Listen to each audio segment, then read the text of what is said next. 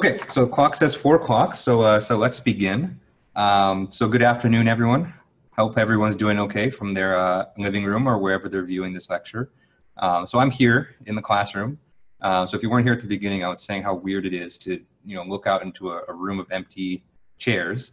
But I know you guys are all here in spirit, so I appreciate you guys being here. So hopefully everyone's dealing with the crisis okay. It's really troubling and kind of unprecedented times. So in some sense, this class, finite elements should take second seat to, just your own safety and, those of your loved ones. So make sure you're taking care of yourself and you're taking care of, all the people that are important to you. So that's going to be first and foremost. Okay. But with that, let's get started. So let's start our first virtual lecture for maybe the rest of the semester, right? So today is Tuesday, March 17th. 2020, and this is going to be our first test of the Zoom lecture. So you might hear me repeating myself a lot today because it's so weird not having you guys here to get any feedback, but I'm going to try my best. Okay. So the plan for today is to, first of all, I know a lot of you guys have been emailing me with concerns that now that, it's going to be much harder to access ANSYS in the computer labs, especially with some of the recent developments today.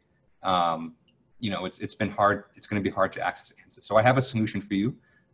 It's maybe not the best solution, but it should be sufficient enough just to get you through this class, at least through all the activities. So first, we're going to go over how you can access ANSYS through the virtual machine. Right? After that, we're going to launch into the activity. So I have an ANSYS activity planned for today. So the PDF for that and the geometry for that is going to be posted on Titanium, or it's on Titanium right now. So if you go there, you can go ahead and download it. Right? So let's see. Besides that, announcements. So so according to the president's office, we're going to have an additional non-instructional day. So this Thursday actually is going to be, technically we're not supposed to have any class. So actually, after today, the next class that we're going to have is next Thursday, because this Thursday is a non-instructional day, and next Tuesday is a non-instructional day. So, if we're not having those, then we're going to, next time we're going to pick it up is next Thursday. So that's going to be a long time. That's a lot of lectures that we're going to skip out on. So even though on Thursday we're technically not supposed to have a lecture, I might record a lecture and post it. Because I was planning on going over mesh convergence, which is going to be a really important part of your project and just a really important aspect of finite elements in general. So that's what I'm thinking of. But it's we'll see if I end up finishing the notes for it. And if I do, I will definitely let you guys know through announcements on Titanium. Okay. So before we begin today, are there any questions that people have in the class? All right, so we have a question. So is this lecture going to be posted after I finish today's lecture? So yes. So what the nice thing about Zoom is that it kind of automatically records everything. So actually right now it's actually recording. And so what's going to happen is after the lecture, I think it takes Zoom maybe about an hour or two to process the video. It's going to send me a link to download the file, right? So after the lecture, or once they send me that file, I'm going to download it. And I'm going to crop the file so that, I actually started this stream at about 3:30 today, just to make sure everything was up and running. I'm going to kind of crop out all the beginning part and then post it on YouTube so you guys can view. Okay, because Zoom has its own kind of video player that it can show you stuff, but I think because they're getting swarmed right now with tons of university lectures and virtual meetings, that they're only going to keep the file for 24 hours. So what I need to do, I need to download that and then post it on YouTube. But that'll be up basically as soon as I can do it. Okay. Are there any more questions? So you can just put the questions in the chat, and I can view it and I can read it. Midterm statistics. Yes, good point. So I finished grading your midterms. I almost totally forgot about that. So that your score should be on Titanium. So I'm not going to post the statistics, but I can tell you. So the average on the midterm was a 39 out of 50. So that was about a 78%. So you guys did really well. I was really happy with the midterm. Obviously, since we're not meeting face-to-face anymore, it's going to be really hard for me to pass the exams back to you unless you actually come to my office, which, I don't really recommend at this time. So if you want to see your actual midterm, I can scan it for you. So just like was mentioned in the email yesterday, if you want me to scan your midterm, just send me an email, and then I can scan the midterm and I can send you an email for it.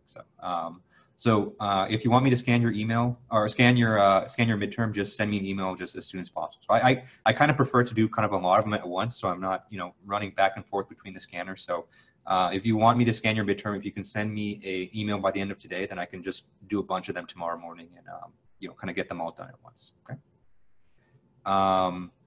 Any other questions before we begin today?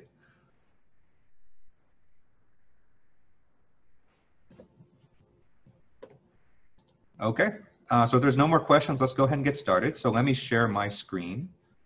So let me bring the chat back up. So can everyone see my screen okay?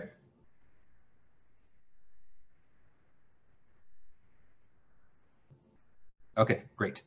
Okay, so the first thing we're going to do is we're going to go over how to launch the virtual machine. Okay, because as of today, what I've learned that is that they're actually the original plan was for the campus to stay open despite suspending in-person classes. So originally you guys would still be able to access the computer lab and run ANSYS from here, which is not the most perfect solution because that requires you to be here in person. But at least it was something. But actually, this morning, what I learned was that they're actually shutting everything down. So the the computer labs are locked. So I don't know if even I'm supposed to be in here, but no one's come to be angry with me yet. So I'm going to stay in here, as long as I can. Right. So for those of you who can't access ANSYS from home, we have a solution for you. Okay.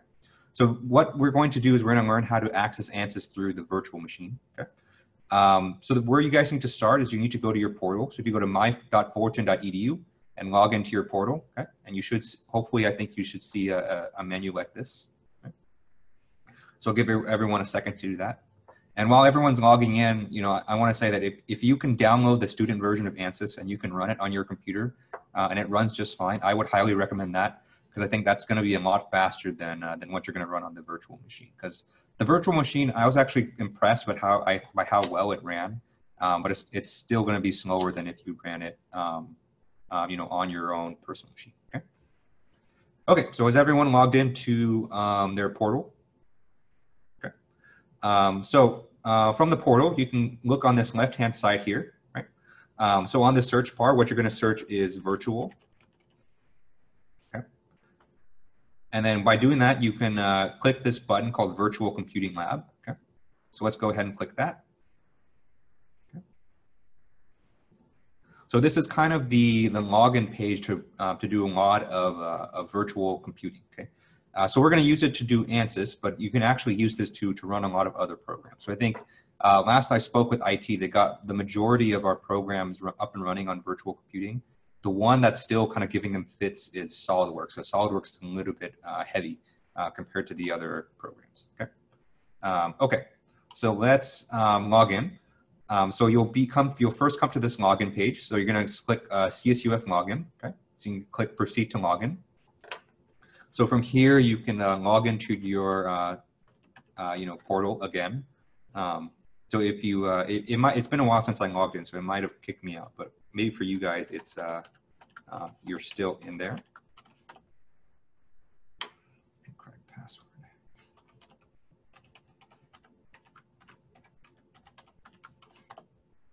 Okay. So once you've entered your password again, you should come to this page right here, okay? Virtual computing. So where you want to click first is this button right here on the left-hand side called reservations, okay? So in order to use the virtual computing, you actually need to reserve some space because what the virtual computing actually is, it's kind of a big cluster of computers. And in order for you to use it, you kind of need to reserve space for yourself so that, no one can really disturb your computing, okay? So go ahead and click reservations, right? If you want to show you notifications, you can, okay? And then you should come to the screen that said you have no current reservations, right? So from here, what you need to do is you need to create a new reservation. So you can go ahead and click new reservation, right? And then from here, you guys might not have this by default, but it'll ask you to select an environment that you wish to use from this list, okay? So if you click this drop-down menu, you can see there's a lot of different environments. So they basically created a different instance for all the different programs, just so each of the virtual machines don't get too overloaded. So the one that we want to use is ANSYS. Okay. So from this list, you're going to go down and you're going to select the option for ECS ME ANSYS. Okay. So the ECS is obviously our college, so it's Engineering Computer Science. ME stands for Mechanical Engineering, and ANSYS is ANSYS. Okay. So you can go ahead and click that, right? So then it's going to ask you some stats about your environment. So the first thing you're going to click is it's going to ask you when you want to use this environment. So most of the time you want to use it now, unless you're planning on making a burrito or something, then you can schedule it for maybe 30 minutes in the future. Okay? And the next thing you need to select is your duration. Okay, so the duration is really important. So the duration is basically how long that you're going to have your reservation on the virtual machine. Okay, so for here, it's I would recommend that you pick something. If you plan on working on ANSYS for a long time, I would pick kind of the maximum that you can. So you can pick 4 hours. But keep in mind that when you reserve space on the virtual machine, it's kind of a shared resource between all the students here at Cal State Fullerton. So if you know that you're only going to use it for say like this class session, you can use it for a less amount of time. So I know that I'm going to leave this room in less than 2 hours. So let's click 2 hours. Okay. And then before you click create reservation, you should see here there's going to be an estimated load time. Okay. So it's going to take the computer a little bit of time to create your virtual instance. Okay. So actually right now it's actually pretty good. So it's heart minutes. So it's less than 3 minutes, right? So actually when I was using it earlier, took me about 12 minutes to create a reservation. Okay. So what I heard from the IT is that can really vary depending on how many people are using it at once. But hopefully it's not going to take too long. Okay. So right now it looks pretty good. So let's go ahead and click create reservation. Right. Oh, this is new. So there's only going to be some available time. So I guess this is their way to kind of schedule it so not everyone's using it at the same time. Okay. So let's go pick the first available time, which is after our lecture, unfortunately. All right. So hopefully you guys are going to be able to use this. Or maybe it's overloaded right now because a lot of you guys are using it at the same time. Okay. Okay. So it's good now. It's it's scheduled. What it's done is it's changed the scheduled time to be 5:30 p.m. So let's go ahead and click create reservation. And now it's even further because now you guys are using it even more. Okay, so I got one in. All right. Okay. So what this is telling me is that at 6:30 p.m. today, then it's going to let me use the virtual machine, right? So that just kind of goes to show you that this is a shared resource. So a lot of students here at Cal State Fullerton are going to be using this together. So you should really be judicious when you use this service. Okay. So unfortunately, I can't show you what happens next because it's not going to let me on until 6:30. But I can tell you what's going to happen. So for those of you who were able to get into the system, you should see if you look at kind of where my mouse is to the left of delete reservation. There should be a tooltip there that tells you, it's pending, and it tells you the amount of time remaining until your virtual instance is ready. Okay. So once that's ready, then that pending sign will turn into a button that you can click that says, I think, begin reservation or start your instance. So you go ahead and click that, right? So when you click that, another window is going to pop up. And in that window is going to give you your login information, okay? Because when you first log into the virtual system, it creates kind of your own unique username and password. Once that window pops up, write down your username and password. Right? Then once that's ready, you can go ahead and I think it's going to ask you to download a file. So then once you download that file, you can open that file. And then once you open that file, that creates the virtual instance, okay? So I think what I'm going to do, since I don't think I'm going to be able to show you it right now, just because it's it's a little bit overloaded. Probably what I'll do at like maybe 10 o'clock tonight, when hopefully a lot of you guys aren't using it anymore. I'll make a tutorial video to kind of show you kind of end to end how you do this. Okay, and I'll put the instructions into a PDF too, so that's going to be easier. Kind of if you're looking to just see I forgot just one step of the process, you can just look at that part of the PDF. Okay. So you can look forward to that probably tomorrow. So I'm going to put that on Titanium, right? So if you're, if you don't have access to ANSYS, then this is your option. But again, if you have access to ANSYS, through your own personal computer, then I would go with that. Just because, as you can, as we demonstrated in real time, that this system, even though it's great for, if you can get onto it, if a lot of people are using it at the same time, it can be a little bit unreliable. So, just so we can keep this available for the people that really need it, if you have ANSYS on your own machine, or you can download the student version, then I would use that. Okay. So basically, if you have a Windows machine, I would try to use the student version. But this is mostly for the Mac people and for those who don't have a laptop that can support that. So are there any questions on the virtual machine before we move on?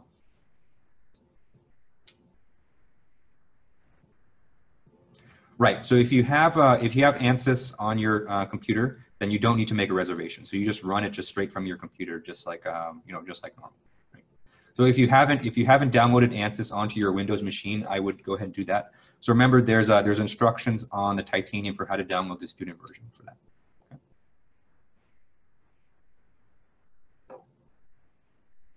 Okay, so the first question is, are we going to be able to do activities and project on the student version? So the activities you can definitely do.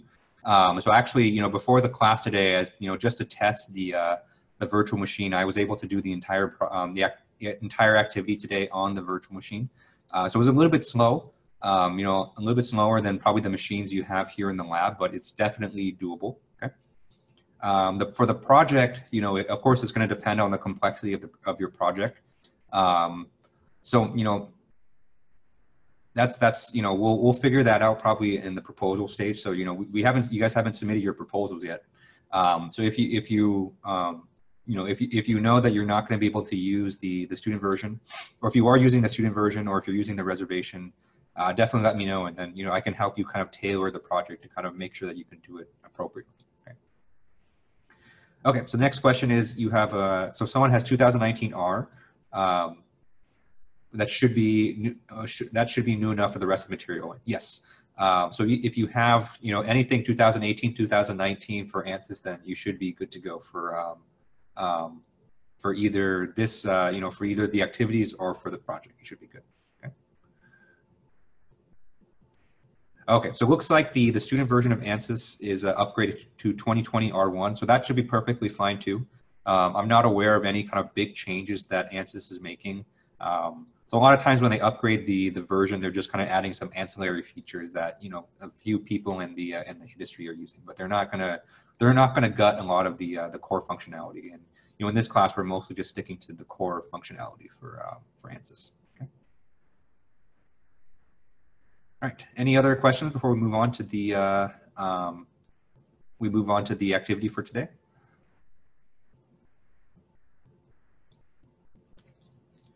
Okay. So of course, if you have any questions, definitely, message me. You can either message me privately on the Zoom, or you can, put it out there, and I'll be sure to answer, because I have the chat kind of, right here, right in front of my face. Okay. So let's move on. So if you go back to the Titanium, you should notice that there's a new assignment posted. Okay. Right. So if you go to Titanium, okay, go to 410. All right, so you come all the way down here to week 9. So in week 9, you should see here that I have ANSYS activity 3 posted. So we're going to be doing a finite element analysis of a signpost. So you go ahead and click the link, and you should be able to download this PDF. Okay. So you go ahead and download that PDF and open it up. That should give you kind of the starting point. And the other thing that you're going to need is the geometry file. Right. So you can go ahead and click down this solid signpost geometry, which I don't think I've done on this computer. So I'm going to go ahead and download that. Okay. And then we'll go ahead and get started. Okay. So let's go ahead and open the PDF. And then I'll kind of talk you through what we're doing with this activity, and what's new in it, kind of relative to the other stuff. Okay. So the title of this activity is signpost design, right? So just from the let's see. Let me see if I can do this. Okay. Oh, that didn't work out that well. Okay, so far, we've done 2 ANSYS activities. So we did a 2-dimensional plate with the hole, and then we did a 3-dimensional simulation on a bike crank. Okay, So kind of stepping up the complexity one more time, we're going to be doing a kind of a little bit more of a complex object. So we're going to be doing a signpost. Okay. So what's going to be different about this signpost is that it's going to be an assembly. Okay. So we're going to have actually 3 different parts to this geometry that we're going to apply some finite element analysis to. Okay. So there's 2 main parts, I would say. So there's going to be a rectangular plate. So that's going to be this kind of guy right here. Okay. That's going to consist kind of the sign part of the signpost. Okay. And then there's also the column, right? So there's going to be a narrow column that supports this. Right? So that's going to be that guy right there. So some examples of this that you can kind of see in reality are street signs. So actually, I think the geometry of this cat was actually designed to be like one of those freeway signs that you see on top of, the freeway. Okay. And then also for, any kind of signpost like that. Okay. Okay. So there's a question right now. So the question is boundary conditions for each mating attachment. So yes, so we're going to go over a new thing. So one thing that's going to be new about assemblies is you have to define how each of the different parts of the assemblies they're going to interact with each other or how they're going to mate. Okay. So we're going to be going over that and how we define those conditions. Okay. Well, that's going to come a little bit later. Okay. So here's the diagram that kind of shows what we're going to use. Right. So I've already kind of highlighted the geometry for you. And then all these arrows that you see here are going to be the loads. Okay. So we have 4 different loads that we're going to consider. So this load up here, this WZ1, this is a distributed load. So this load is going to be the weight of the sign. Right. I'm writing with the mouse right now, so it's going to be awful. Right. Next thing is we have this force vector right here. So this is also going to be a weight, but it's going to be a weight of the post. Okay.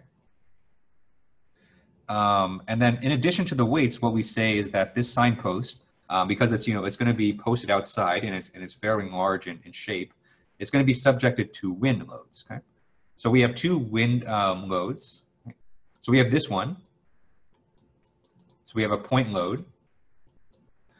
So that's going to be the load, of wind that's kind of going to be hitting right at the plate. So, that's going to, the wind's going to impart a drag force that's going to be on there. Okay. And the other wind force is going to be this guy right here. Okay. Okay. So that's going to be wind that's going to be hitting the sign kind of from the left side. Okay. And what you should notice about this wind load here is that it's going to be a distributed load. Okay.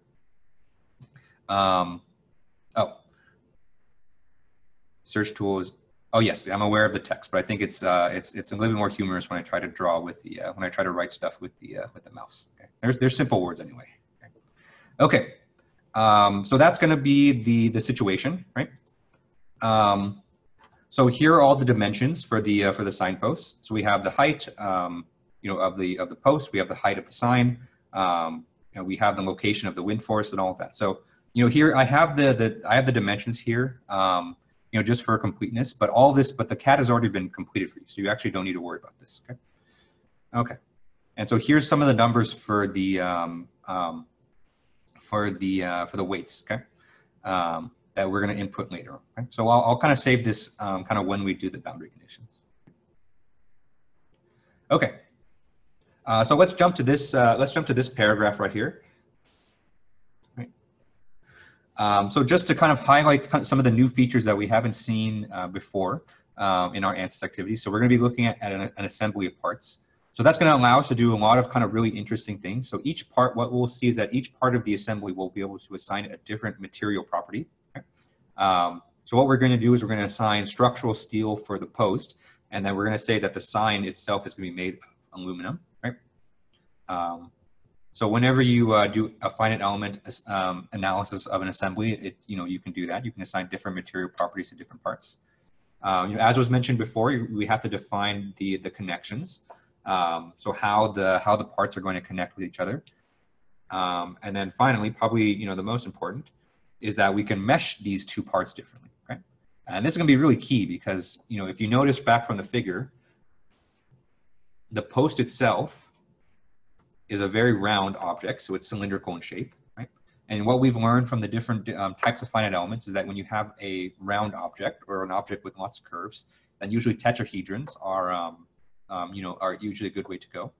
And then in contrast, for the actual sign part of the assembly, we have literally a rectangle. Okay, so there's nothing better at meshing a rectangle than a rectangle itself. So we're going to use a hexahedra to mesh the sign part. Okay. So those are kind of the big things with regards to the assembly. So other things that we're going to learn in this one that we didn't learn before is how to apply a load at a point. Okay, so that's called point force loading. So we're going to use that to apply one of the wind forces. Right? The next thing that we'll go over is what I call like a phantom surface. Right. So sometimes you have to apply a force on a certain surface in your model, but there's no kind of nice surface to actually do that. So a lot of times you kind of need to create like an extra surface on which you need to apply a load. So we'll go over what that is today and kind of how you would do that. And then finally, since we have a load that varies with space, we'll be able to specify that in ANSYS, and we'll learn how to do that. Okay. So are there any questions before we get started for today?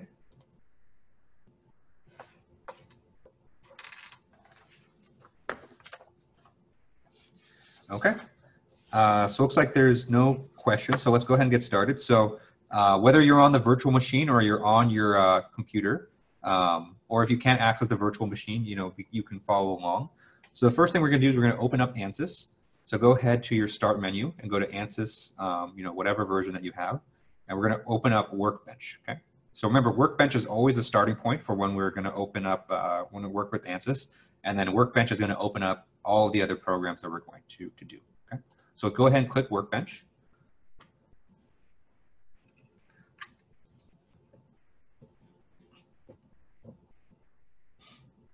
Okay.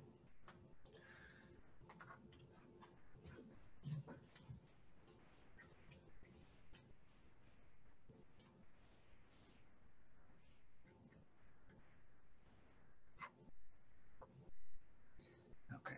No. Okay, so here we've opened ANSYS. Okay, so remember the first thing that we always do in ANSYS is we have to select the type of analysis that we're doing. Okay, so everything that we've done so far is a structural mechanics simulation that's steady in time. So the one that we choose for this is static structural. So let's go ahead and click static structural and drag it over into the schematic area, kind of just like it before. So it'll take a little time. So before we begin, let's give this a name. So let's go ahead and double click this, this area right here, and we can give it a separate name. So I'm going to call this EGME 410 Spring 2020 signpost. Okay. You can call it whatever you want as long as something makes sense. Okay. So the first thing that we need to do is we need to create a custom material property. So we did this together last time, but let's kind of remind ourselves. Because remember, the only property that's loaded in ANSYS by default is structural steel. Okay, so we're going to use structural steel for the sign post for the post itself, but the sign is going to be made of aluminum. Okay, so let's go ahead and see how we do that. So go ahead and double click engineering data right here. Okay, so if you double click engineering data, you're going to bring up this new menu. Okay, so let me do that again just to so you guys can see. So coming back to the original Workbench screen, we can go ahead and double click engineering data. Okay, and you can see here, this is all of the materials that ANSYS has loaded right now. So right now it's only structural steel, right? But now we want to add a new material for aluminum 6061. Okay, so let's go ahead and do that. So you can see what I'm doing is I'm clicking in this part right here to add a new material, right?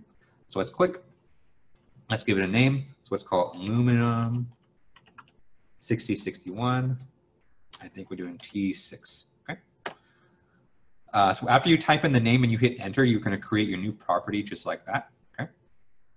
So the next thing we need to do is we need to add the material properties. Okay. So right now it's currently blank. So remember what we need to say is we need to define the Young's modulus and the Poisson's ratio. So in order to do that, we need to define an isotropic elasticity. Right. So while you've selected this aluminum 6061 right here, what you need to do is you need to go to the toolbox on the left-hand side. You can click the down menu for linear elastic, right? And then you're going to click and hold isotropic elasticity, because isotropic, what that means is all the properties are the same in every direction. So that's kind of what we want, right? So go ahead and click this and drag this, and then you're going to drag it over down to this bottom area right over here. Okay. So once you release that, okay, you should see isotropic elasticity kind of pop up here in the bottom menu. So let's go ahead and click this plus sign to expand this menu. Okay. And then what you'll see here is we need to input these two properties. We need to input the Young's modulus, and we need to input the Poisson's ratio. Okay. So let's go back to our PDF so we can check to see what those values are. So let's come back to the PDF, right? And then we can see, where did I put it? Right here. Okay. So you can see at the top of page 2, we can see that aluminum 6061 has a Young's modulus of 1 E7 psi, and then a Poisson's ratio of 0.33. Okay. So we need to add that information into ANSYS. Okay. So let's come back to ANSYS. Clear this. Okay. And we need to input 1 E7 for the PSI and then 0.33 for the Poisson's ratio. Right? So before we put in the Young's modulus, we need to make sure the units are correct. So right now the default here is Pascal. So let's go ahead and click this down menu and then select PSI, okay? Because we want to input the Young's modulus in PSI, right? So let's go ahead and click that. And then for the Young's modulus, let's put in 1 E7. So actually, you can do scientific notation in ANSYS, and it recognizes that pretty well. Okay. So once you put that in, you can hit enter, right? And you can see as soon as you input the Young's modulus, it's filling in the other properties. Okay. So you can see that we now have a bulk modulus and a shear modulus that's kind of automatically generated from the Young's modulus. Okay. So now let's put in the Poisson's ratio. So from the PDF, we know that the Poisson's ratio is 0.33. So let's click this yellow box right here and put 0.33. And then hit enter. Okay. And with that, we've defined our two material properties. Okay. So we have structural steel, so that was there by default. And now we just put the materials in for aluminum 6061. Okay. Are there any questions on this part?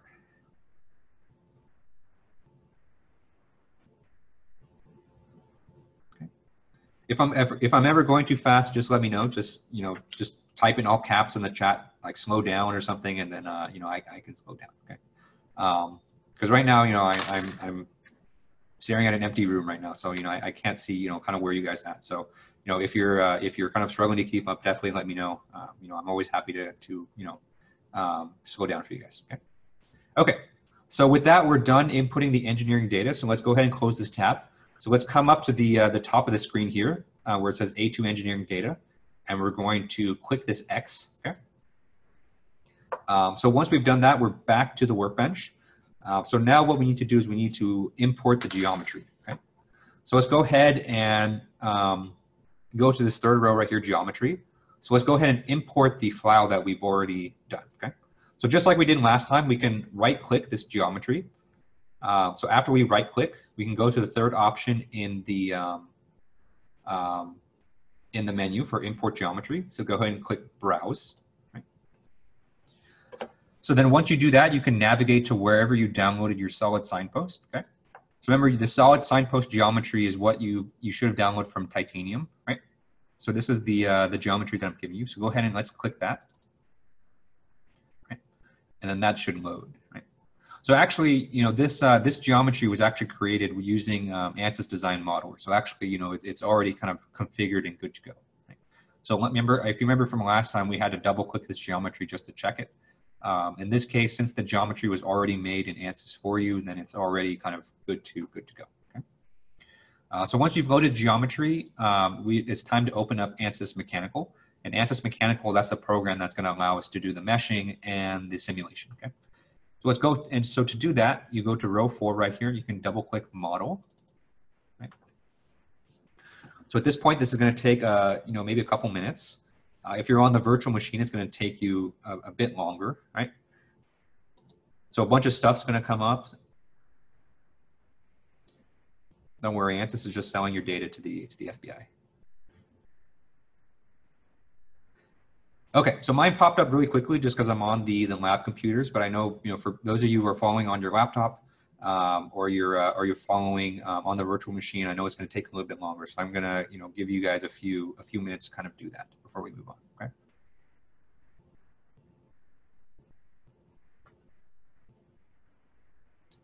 Okay.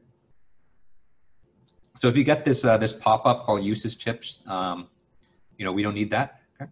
And then we can go ahead and close it. So the question is AGDB files, do they read similar to IGS? I believe so. So I think AGDB is created in ANSYS itself, right? So it's it reads kind of very similarly. I haven't tried opening one up in SolidWorks, and what I'm guessing is that it won't be able to open. But in essence, it's essentially the same thing. Okay? So it's just a geometry file.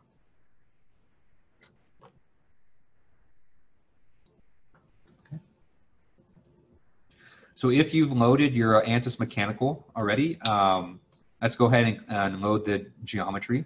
So if you have this kind of pop-up that tells you, you know, what's new in ANSYS mechanical 2019, which it can't be that new because 2020 is out, right? So let's go ahead and click geometry, or let's click model right here. Right? So on the left-hand side of the screen, you should see your project outline. So you go ahead and left-click model, right? And if you do that, then you should get your signpost to show up. So if you remember the mouse controls, if you want to kind of rotate this, you hold down the center click. So that's your mouse wheel if you have a mouse, right? If you're on the trackpad, I'm actually not sure how to click that. So if you click on the mouse wheel and kind of move your mouse, you can rotate your model just like this. Okay? If you want to pan the camera, the way you can do that is you can hold down Control if you have a Windows laptop, and then click the mouse wheel, and then you can pan left or right. Okay? So those are kind of really you know, useful mouse controls for this kind of thing. Okay. Right. So who's still loading up ANSYS mechanical? So if you're still waiting on ANSYS, you can just give me just a quick thing in the chat.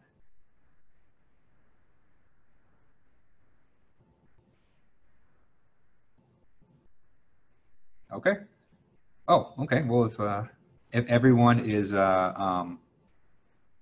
loaded, then we can go ahead. Okay. So there's a question. So the question is, why isn't there a fixed support or base support like in the PDF of the activity? So there is a base support. So it's kind of the last boundary condition that we're going to apply. But basically, we're gonna set the bottom of the signpost right here to be fixed. Okay. But I kind of just only mention it in a paragraph, so there's no picture for it. But you definitely need to fix your signpost so the wind doesn't kind of blow it away. Okay? But we'll get there. You know, the boundary conditions we'll kind of save to the end. Okay. So if everyone's loaded ANSYS mechanical, let's go ahead and move forward. Okay? So the first thing that we're going to do is we're going to assign the material properties. Okay. So remember, we have two distinct parts of our geometry. So we have the sign and we have the post itself. And so each of them are going to have different. They're made of a different material. Okay. So we need to make sure ANSYS knows that. So in order to do that, we're going to go to the left-hand side menu. So where it says geometry. So let's go ahead and click this this down menu. Right. So once you've clicked the expanded menu, you should see the three parts of your geometry. Okay. So the post, if you left-click that, that's the cylindrical post for your signpost. Next thing is going to be the sign itself. Okay. And then last, we have this WX2 application surface. Okay.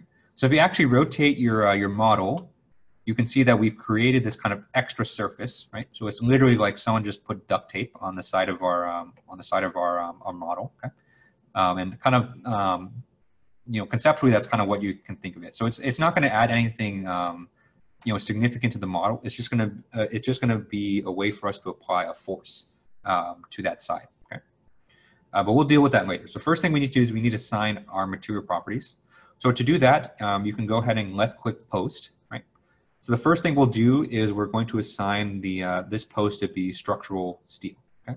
So after you left-click post, and you can go to the bottom left of the details. Okay. So let me go ahead and highlight that. Right.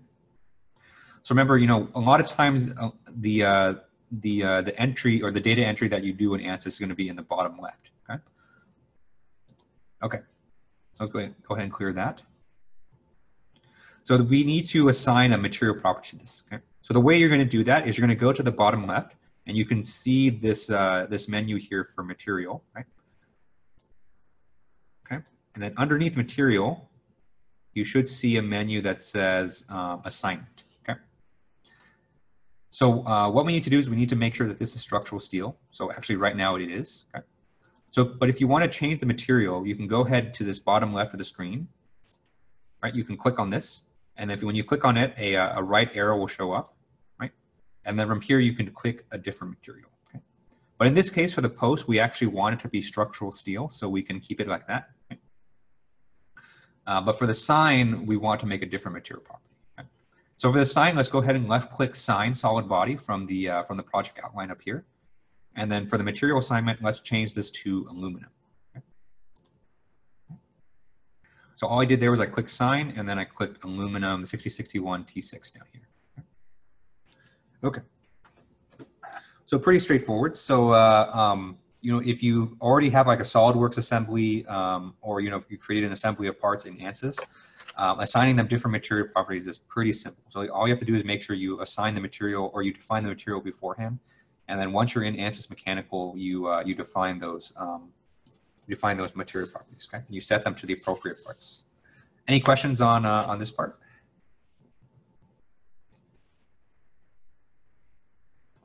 Okay. Okay. So the next thing we need to do is we need to deal with our little piece of tape right here. Okay.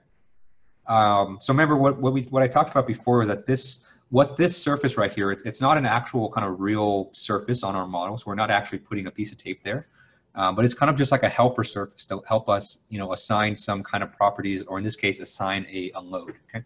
So if you remember from the project statement, there's a spatially varying wind force that comes up on the left side of the signpost, right? So what this surface is going to do is it's going to allow us a place to kind of put that force. Okay.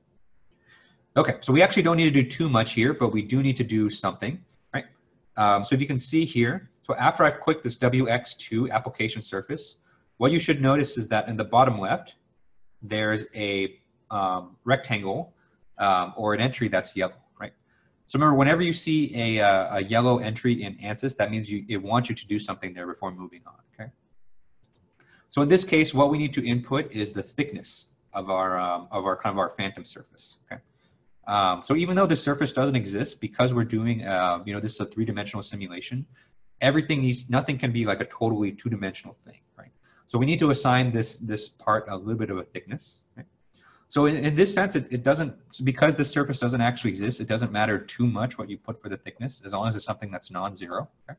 But, you know, just to keep it realistic with the rest of the model, let's assign it to be something small, okay? So in the PDF, what I've told you is that, you know, that thickness should be 1e to the minus 3 inches. Okay, so let's go ahead and do that. So if your units are not in inches, like mine right now are in meters, let's go ahead and change the units. So to remember, to change the units, you have to be in the home menu, and then you have to click this units right here. Okay, so let's go ahead and click and select it to be something in inches. Okay? So I'm going to click US customary inches, pound mass, pound force, Fahrenheit, SVA. Okay. And then once you do that, then your thickness will be down here. Okay? So let's go ahead and put 1e minus 3. Okay? So if you don't see the units up here, I noticed that I didn't see it when I was using the virtual machine earlier. You might have to click another menu here called Tools. Okay? So there might be another button here called Tools. So then once you click Tools and you go down there, then there might be a button that says Units. Okay? So if you don't see units, that shows up right here, click Tools, and then there should be the units that shows up right there. Okay. Okay. Any questions on this so far? Yes. Oh, thank you. So the units are also in the bottom right corner. Right here. Yes. Thank you. Okay. So you can also select the units down here. Okay. So there's no more questions. That's it for the geometry. So let's go ahead and move on to the connections. Okay. Okay. Okay. So the question right now is that if that surface wasn't already created, or you wanted to put a specific area, does the surface need to be created? And the answer is yes.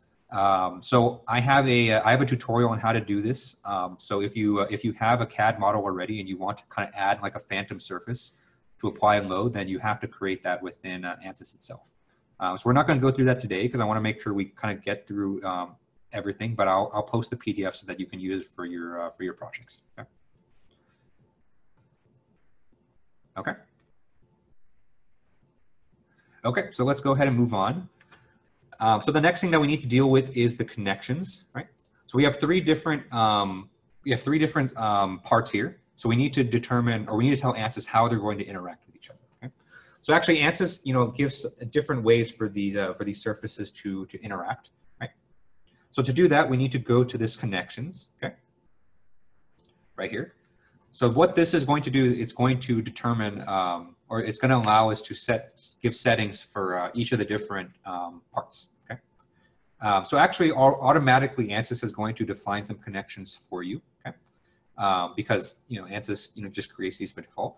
So if you go under connections and then you go under contacts, then you should see three different regions. You should see contact region 2, contact region 3. Okay. So we have three regions here because we have three different parts, and then this is kind of the connection between each part with each other. Okay. So if you actually left click this these connections or these contacts, you can see kind of what they are in the model. Okay. So if you click contact region, the first one, and what you should see is that you should see kind of a red circle that's kind of defined right here. Okay?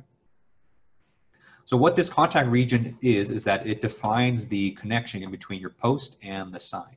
Okay? And then what you can see right here in the bottom left is that the default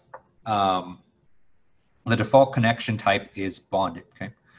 So when ANSYS doesn't know what to do with the connections, it assumes everything is basically welded together. Okay, so these two are basically kind of welded together right now. So in this activity, we're not going to change these. I'm just pointing you guys in that direction. But for your projects or for some of the future activities that we do, it might be interesting to change this. So if you click this, you can see the different types of bonds that you can do. So you can either define that they're not going to separate, but they can slide, past each other. You can say that the bond can be frictionless, right? And you can also define some friction, right? If you want to do like a dynamic simulation, which you're going to do probably after spring break. Okay. Okay, but for now we're not going to change this, so we're just going to keep it as bonded. Right? So one thing that I want to do here, that for this project, is not that big a deal since there's only 3 parts. But as you can imagine, as if you're doing an assembly with many parts, there's going to be kind of a lot to keep track of. So what I like to do is I like to give these kind of different names so that they're kind of easier to keep track of. Okay? So to give this a different name, we can right click this. Okay? We can hit rename, okay? Or the shortcut is F2, and we can give it a different name. Okay? Right. So what I'm going to define this is I'm going to call it the post sign connection because this is the connection in between the post and the sign. So this way, so if I'm kind of looking at this later, so if I want to change this to like a frictionless bond, I can just look at the name and kind of know exactly what this is in the model. Okay? So again, this isn't that important for this project because it's a fairly simple one, but it's kind of a good practice to label your connections so that you kind of easily refer to them later. Okay? This is especially important when you're working professionally and oftentimes you're going to be passing CAD models in between different fellow engineers. So it's going to be really difficult for you to say, check contact region 4 and 47 and 53. So if you give them a name, it's a lot easier for you to do that. Okay, so the question is, does bonding encompass, or would it work for all surface bonds, such as nut bolt fastening, or welds only? So I mentioned welds because welds kind of constrain every single degree of freedom, right? So when you weld 2 things together, it can't slide, it can't turn, it can't rotate, it can't really do anything like that. But if things are bolted or together, then if it does kind of the same thing, then that should work too. Right. So the only thing that you have to keep in mind that if you have nuts and bolts or something other than welds holding it together, a lot of times the structural stresses are going to be focused on the bolts. So if you're kind of interested in that part of your finite element analysis, then you have to be a little bit more careful in how you model that. Right? Yeah, great question though. Okay, so that's the post and the sign connection. So the other two contact regions are between kind of our phantom surface and the other two parts in the model. Okay? So let's go ahead and label these. So contact region 2 is between our phantom surface and the post. Right? So let's go ahead and rename this phantom post connection. Okay. And then contact region 3 is going to be between phantom and the sign. Okay, so let's call this phantom sign connection. Okay, and again, we don't have to change any of the settings here, but for future, you might want to do that. Okay. Any questions on contacts?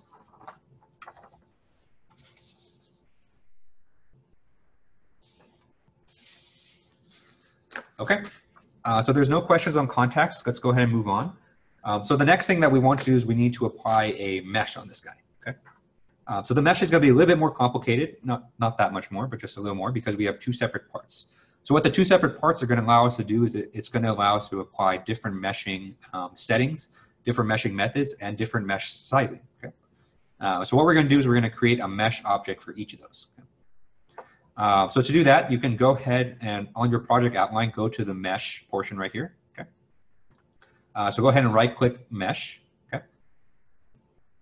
And then what we're going to do is we're going to insert two things. So we're going to, for every mesh, remember, we need to define the method for our mesh. So we need to define what are the element shapes that we're going to use and the element shape function order. Okay. So we do that with the method. And then we also need to create a sizing object, which allows us to change the size of that mesh. Okay. So in this case, we're not going to apply any refinement. So we're just going to keep it just as method and sizing. Okay.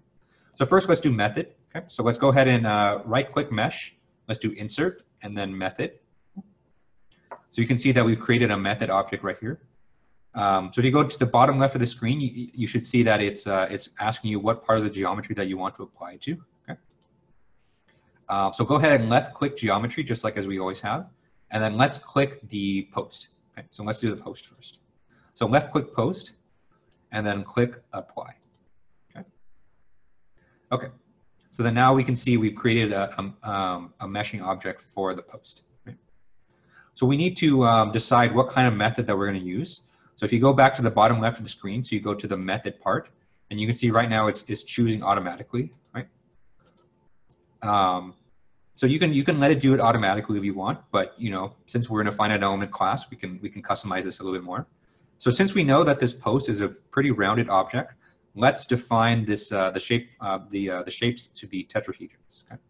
Because we know that tetrahedrons are going to work a lot better for rounded objects like this. Okay? Okay. And then the other thing that we need to select is the element order.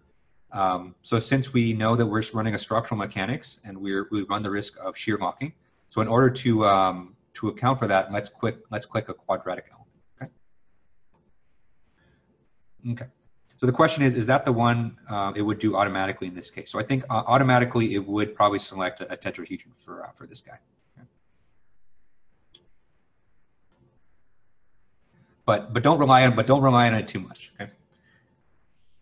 Especially for your project, it's for your project. I want you guys to really play with the settings and make every choice kind of as thoughtful as you can. Okay. Okay. So that's the method for the post. So let's create a sizing object. So let's go ahead and right-click mesh. Let's go ahead and click sizing. Right? So it's going to ask you to select a geometry just like before. So let's go ahead and click the post. Let's go ahead and click apply. Okay. And then now it's going to ask you to click an element size. Okay. So the default is going to be about 7 inches. So let's change this to be just a little bit smaller. So let's make this 6 inches. And then besides that, there's kind of nothing else that we need to change here on the sizing. Okay?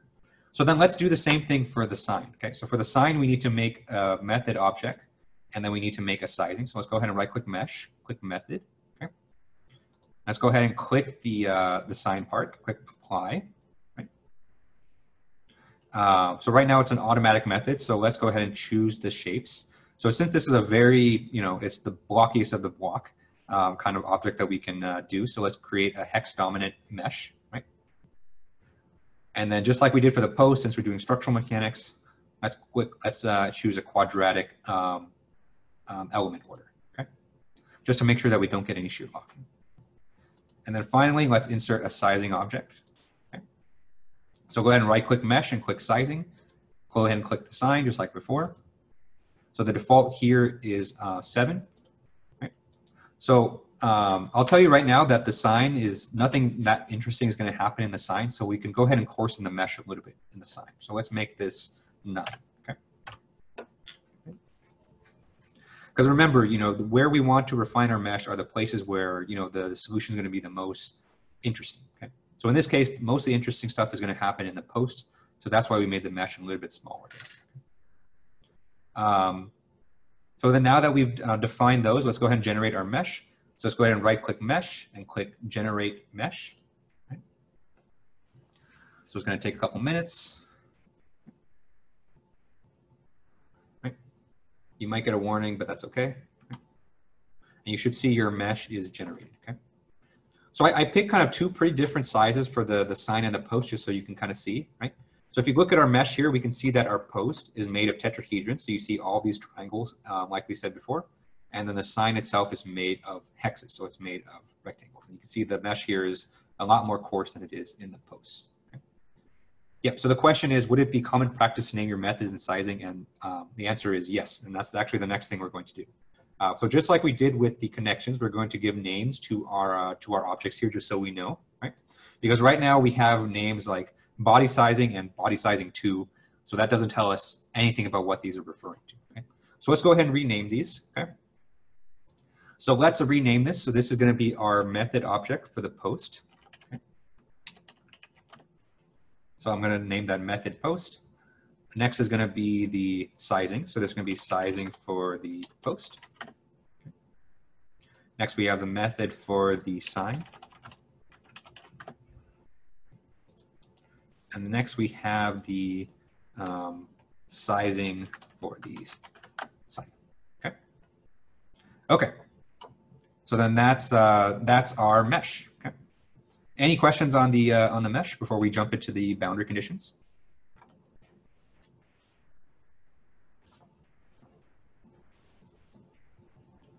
Okay. So we're running a little bit short on time, so I want to make sure that we get through the boundary conditions. Okay. So I'm going to go a little bit faster here, because we have a lot of boundary conditions that we need to apply. Okay. Okay. So if we go to the next section of the PDF, you can see that it's going to be problem 2. So problem 2 is called loads and constraints. So on loads and constraints, we can see that we have 4 loads that we need to do. So we need to do the weight of the post, we need to do the weight of the sign, we need the wind load on the kind of the broad side of the sign, and the varying wind load on the left side. Okay. So we'll go ahead and do these one by one. So let's start with the weight of the post. Okay. Okay. So the weight of the post is, we're going to apply it as a force boundary condition. Okay. Right. So the value of that force is going to be 13422 pound. Okay. So that weight is actually given to you in the PDF. So I've kind of written it here just so you can kind of see, but that should be in the PDF. Okay. So let's go ahead and apply this. So let's go ahead and right-click here. So remember, to apply boundary conditions, we need to right-click static structural, right? And then we're going to insert a force. Okay. So we insert a force. Okay. And then now what it's going to ask us to do is going to ask us to apply it on a specific surface, right? So the weight of the post, if you go back to our original figure, is going to be applied on the top of the post right here. Okay. But we have a problem. So we actually can't see the top of the post because the sign is freaking in the way. Okay. So we need to suppress this sign, just so that we can access that part of the post. Okay. So we're going to suppress this. So if you remember how to suppress from last time, then that's a good thing. But let me kind of show you quickly. So if you go ahead and go back up to geometry in your project outline, go ahead and right click your sign solid body, right? And then what we want to do is we want to suppress this body. So go ahead and click suppress, and you can see that the sign is no longer there, which is good, okay? So then let's go back down to our force object that we created, right? So for the geometry, we need to select the part of the geometry we want. So let's go ahead and click the top of this post, right? Because if we look at the PDF, this is where we need to apply the force boundary condition. So go ahead and click apply, right? So now we're applying a force on this surface, right? And then we wanted to find the magnitude of this force, okay? So if we go down here, remember the way that we define the forces, we usually do it by components. So we go down to the bottom left where we click define by. The default here is vector. So let's go ahead and click the down arrow and click components, right? So this lets us pick kind of the X, Y, and Z coordinates of the force that we want to pick, right? So in this case, we have a force that's going to be in the negative Z direction. So let's put minus 1, 3, 4, 2, 2 into the into here. Okay? Let's go ahead and click enter. And you can see that we've input a force that goes down just like that. Okay. All right. Any questions on that and how we suppress the sign and we put a force that goes downward just like that?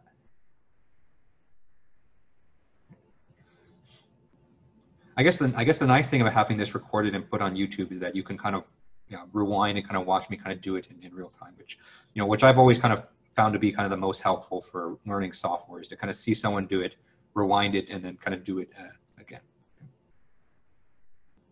Okay, so let's go ahead and move on. So we now that we've applied this force, we can bring back the sign. So let's go ahead and right-click sign up here, and let's unsuppress this body.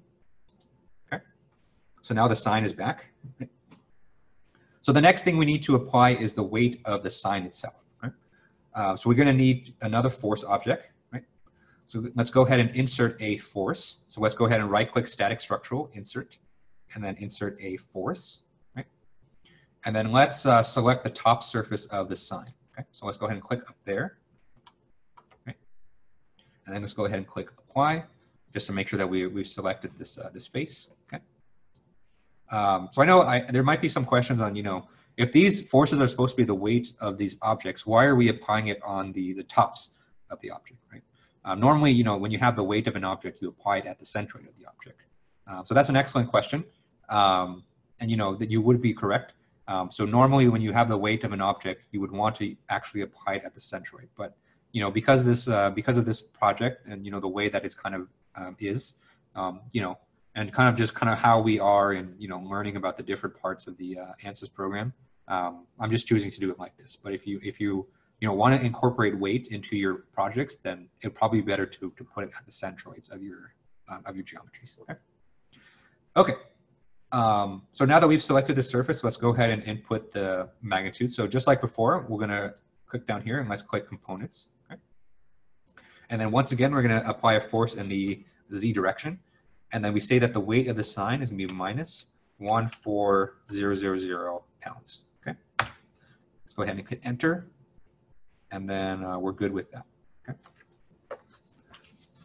Okay, so the question is, can you also accelerate your reference train upward at 32.2 feet per second instead of those? Yes.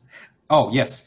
Well, in this case, you want them to go downwards because these are kind of the weights of gravity. So you want them to kind of go towards the ground because this sign is kind of straight up.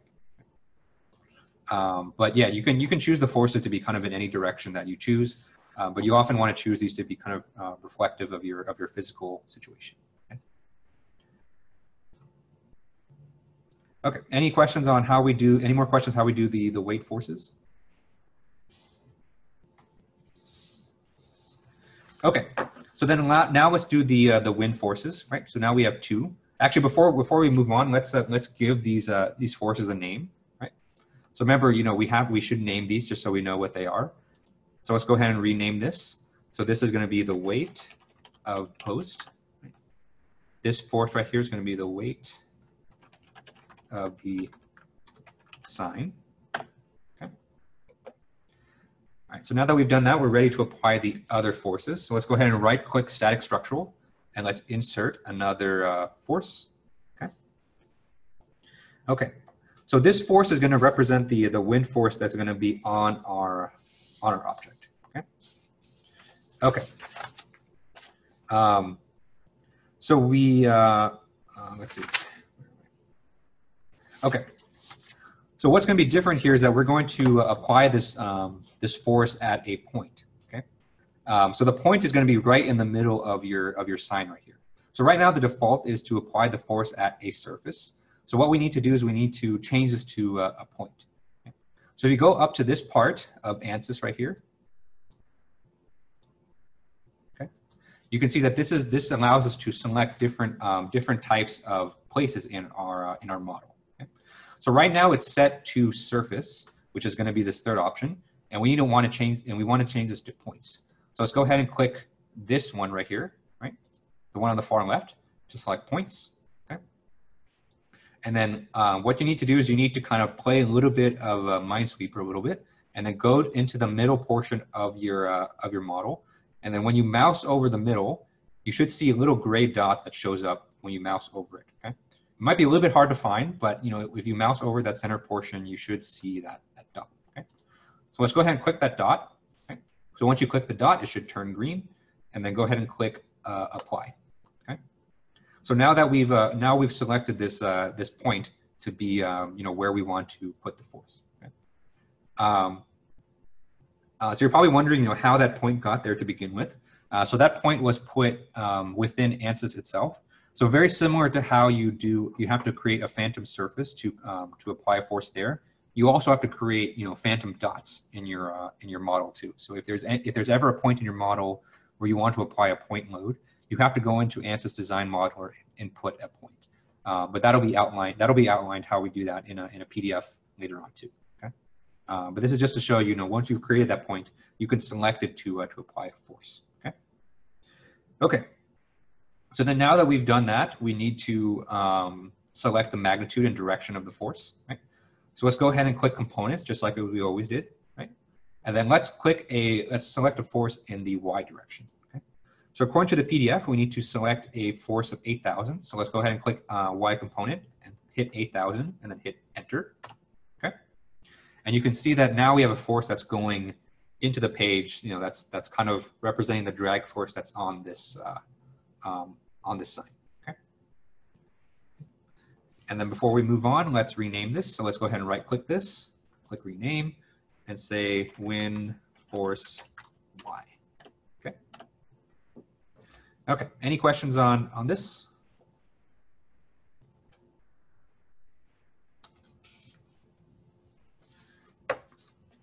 Okay. So then let's do the final wind force. Okay. So just like before, so we're going to right-click static structural. Okay. But in this case, instead of a force, we're going to put a pressure. Okay. So let's go ahead and click pressure. So that's going to create a pressure object here. Okay? And so what you need to do here is if you need to rotate your model, you can do that because the way the surface that we're going to apply this on is our little tape surface that we have here. Okay? So you might need to zoom in, and I think what I find is the best place to click it is actually on the post portion. Okay? So if you zoom in to the post, you kind of mouse over this this strip here so that it highlights that. So you go ahead and left click that strip, and you should see that just that strip of a phantom surface should highlight green. Okay? So once you do that, go ahead and click apply. Okay. So then we've selected our geometry. Okay. So at this point, we need to input the time varying or the spatially varying pressure force. Okay. So to do that, we need to make sure, first of all, you need to make sure that you're in the right units. Okay. Because in the project description, we know that the pressure force is given in PSI. Okay, so you need to make sure that your units there are PSI. So if your units are not PSI, you need to change the units. Remember, you can do that. You can either do it from the top menu, or you can do it from the bottom right here. Okay? So if you click in the bottom right, make sure you're on US customary inch, pound mass, pound force, Fahrenheit, S, and V. Okay. Okay. So then now what we need to do is we need to input a function into this pressure, okay? Just to make sure we have the appropriate magnitude. So if you're familiar with using Excel, then we're going to input basically a function here for that magnitude. Okay? So to indicate to ANSYS that we're putting in a function, we need to start with an equal sign. Right? And then from here, we need to follow this up with our function. Okay? So the function that we're going to input, according to the PDF, is going to be 0.1 multiplied by, and then z. So z is a special character within ANSYS that tells you to scale it based off the z coordinate of our model. Okay? So if you do that, you can go ahead and click enter. Okay? And you should see this bar show up that shows you kind of the magnitude of the pressure force. Okay? So it should start at 0 or very close to 0 at the bottom of the post. And then as you get up to the top of the post, you should reach a maximum of 43.1994. Okay?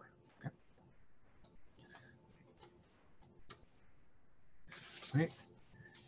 And then before we move on, let's go ahead and give this a different name. So let's go ahead and right click this and then call it wind pressure. Okay. Okay. Any questions on the boundary conditions? Oh, we have to put the fixed support. Right. So that's the most important thing. Okay. So the question is, why do we apply pressure instead of a force again? So that's really kind of depends on how your problem is defined. So in this case, the wind force that's on the left side, usually you usually get these boundary conditions from measurements.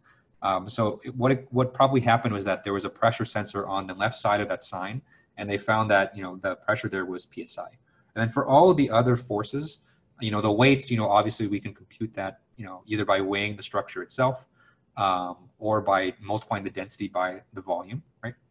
And then for the wind force that's going to be on the sign itself, it could be that they just used some fluid mechanics formula to compute the drag force, and that's how they did that. Okay? But it's not a requirement. So you can actually get the same results as long as you are careful with how you convert the units. So you can get the same results if you do a pressure versus a force. It's just you'd have to change the values according to the surface area of your model itself. Okay. So let's go ahead and insert our fixed support. So let's go ahead and right-click static structural A5. We can do insert, okay? And then we need to do our fixed support here, okay? So go ahead and click fixed support. So we need to click the geometry. So go ahead and click the surface at the bottom of our post. Okay. So let's go ahead and hit apply there.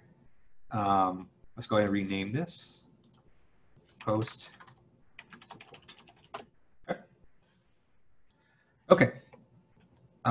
So with that, all the boundary conditions are taken care of. So at this point in the, this is kind of as far as I kind of want to take you for the activity. So a lot of it, for the prediction and the analysis results, I want you guys to do that yourself. Okay. But we'll do one here just to kind of show you that it works. So let's define our first outlet field. So let's insert the total deformation. Okay. So to do that, we need to define what field we want ANSYS to do. So go ahead and right-click Solution A6. Let's go ahead and click Insert. And then Deformation, let's click Total. Okay. Right. So now what you're asking ANSYS to do is you're going to ask it to output the total deformation for your model. Okay. So if you look at problem 4 in the activity, I'm going to ask you to output a lot of other fields, right? So things like the normal stress. Or the equivalent stress, right? So we won't show those here, but make sure you kind of remember how to do a multiple insert or multiple outlet fields. Okay. So to add more, all you have to do is right-click Solution A6, Insert, and then just click the ones that you want. So let's actually add one more. So let's do the equivalent stress. Okay.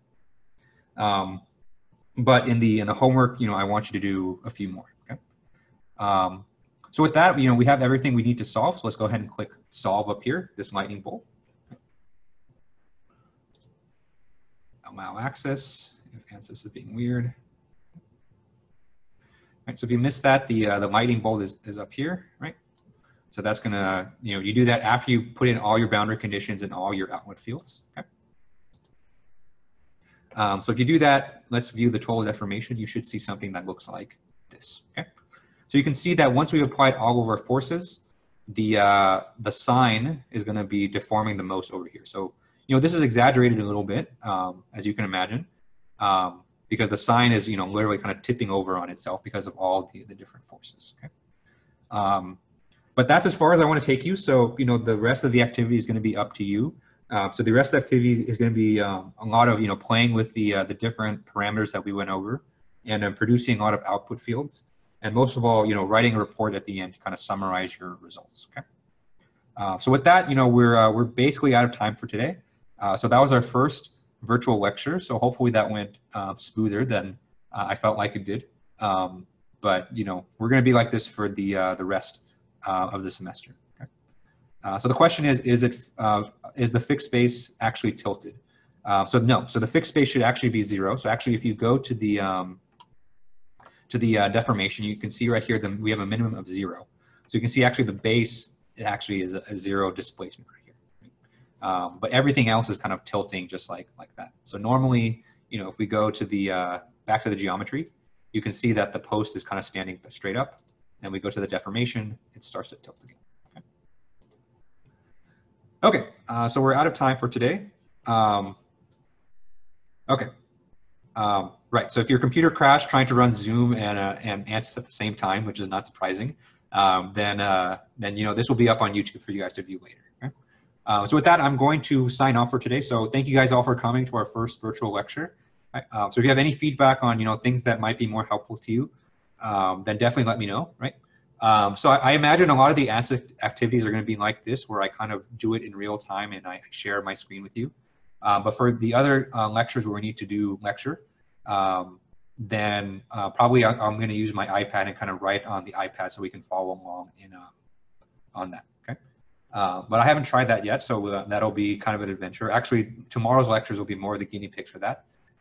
So this will be something that I will continue to develop, throughout the semester, because I think we're going to be like this for quite a while. Okay. So I'll see you guys on, I guess maybe not on Thursday because we have a non-instructional day. But stay safe, everyone. Stay healthy, and I will see you guys next time I see you. Okay. So so I do have office hours after this. So if you want to talk to me during office hours, then click the Zoom link that was in the announcement earlier today. Okay. Okay. So I'm going to end the meeting. So thank you, everybody, and have a good evening.